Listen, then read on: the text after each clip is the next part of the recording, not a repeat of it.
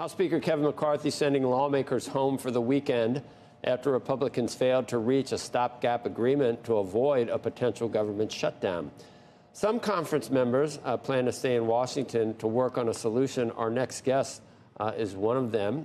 Joining us now, Arkansas Republican Congressman French Hill. What would just the outline of a deal look like, Congressman, in your view, given the players that are involved? And you know most of these ladies and gentlemen. Well, Joe, it's good to be with you. Yeah, we're at a real stalemate this week, and it's very, very frustrating to the majority of the House Republican Conference because since the debt ceiling deal was struck, where Kevin McCarthy offered a proposal, limit, save, grow, and President Biden negotiated, and we got the first proposed spending cut year over year in decades and reforms, we've been trying to pass the appropriations bills one at a time over the House floor. The Senate got their job done, but we have not gotten our job done here in the House, and that's very frustrating because those bills are written at a spending level lower than the Biden-McCarthy number and have conservative policy proposals in each of them, and yet we can't get our Republican conference on the same page to pass those appropriations bills.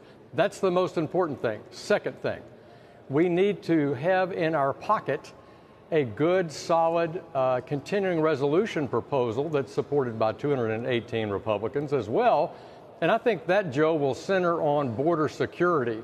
Our phones are lighting up here with the continued lack of security on the border and the immigration crisis that's made every state in our country a border state.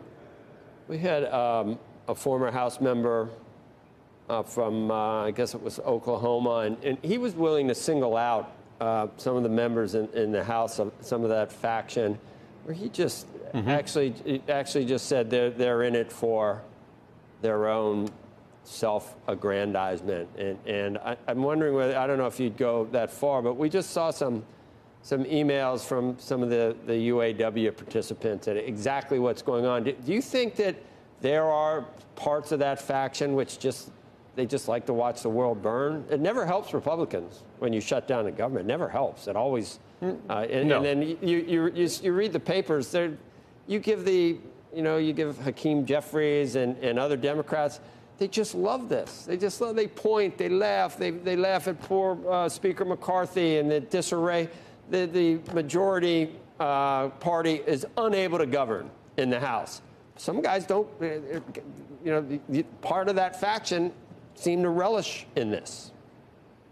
Yeah, I think there's some people who like being in a permanent minority. There's no doubt about that. When I joined Congress, when John Boehner was Speaker, the rule was bring bills to the House floor that have a majority of the majority. Well, we've tried to do that, and we now have the tyranny of the tiny, this handful of people that are blocking the majority from bringing up conservative policies that are more conservative in both design and price to the Biden-McCarthy debt ceiling deal.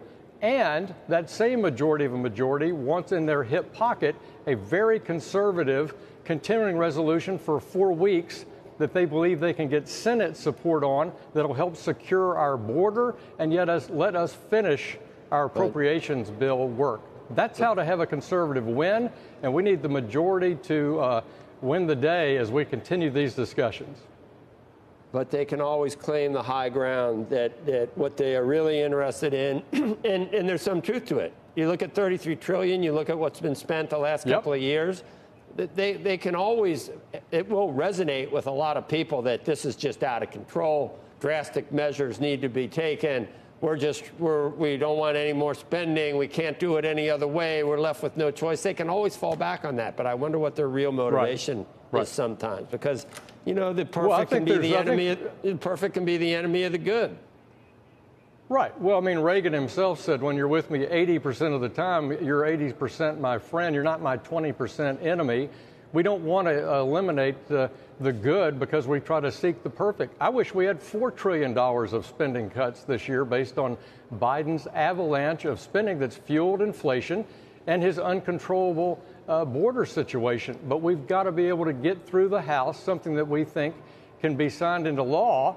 And that's what we're trying to do. We want the most conservative policy out of the House because we know we have to go and negotiate with Chuck Schumer's Senate and have something that can get through that Senate and to Joe Biden's desk that's conservative and that's responsible.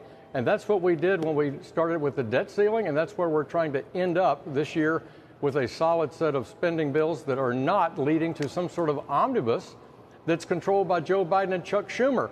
But this minority number of members could end up right there where we don't have the authority to negotiate like we should, and we end up with the priorities of Chuck Schumer, not the priorities of House Republicans.